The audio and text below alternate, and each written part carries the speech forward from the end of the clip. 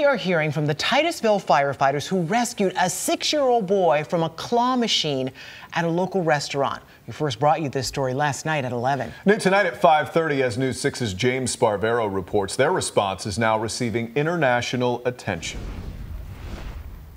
The machine now in need of repair. Tonight, the little boy is still the last person to get a prize out of here. And the owner of this Beef O'Brady's and some staff will tell you they think it's amazing the boy fit in here, because from what they could tell, Mason appeared to be much bigger than this prize door. Hey Mason, go that in that back corner. Proof that for a toy, kids will do just about anything. I was just thinking, how could a kid get in this machine from Titusville firefighters Mike Abernathy, Roman Lane, and Kyle George saw for themselves last night. To actually arrive on scene and see the kid inside the game, pretty interesting sight. A boy named Mason having dinner with his family, and while waiting for his meal, mom and dad let him play with the other kids in the game room. It was full yesterday with all stuffed toys. Store owner Ash Shaw says it was a bit of a dare between the kids, one Mason accepted. Somehow he was able to fit in through that door. Trapping himself within moments. Doesn't make sense on how he got up there. But within minutes, he was rescued. We used our extrication tools to break the lock, pull the pins, and extricate the child out of the machine.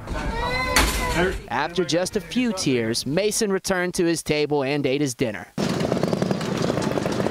Lieutenant Abernathy owns his own restaurant, Jabbers in Canaveral Groves. Our training is we train for any incident. Tonight, he has a friendly reminder for parents. As a parent myself, you leave your kid for 2 seconds and your kid's gone. So having your kid play in a little play area, that could have happened to any child. He was rescued in 7 minutes, so I'm really thankful to the Titusville Fire Department. In Brevard County, I'm James Sparvero, News 6.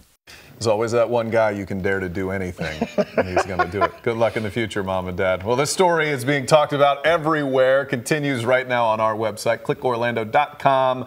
There we'll tell you how crane machines are really rigged against your favor. I've never won anything out of those things. Mason did take home 4 prizes, though, so he's a winner. You just have to get yourself stuck in there.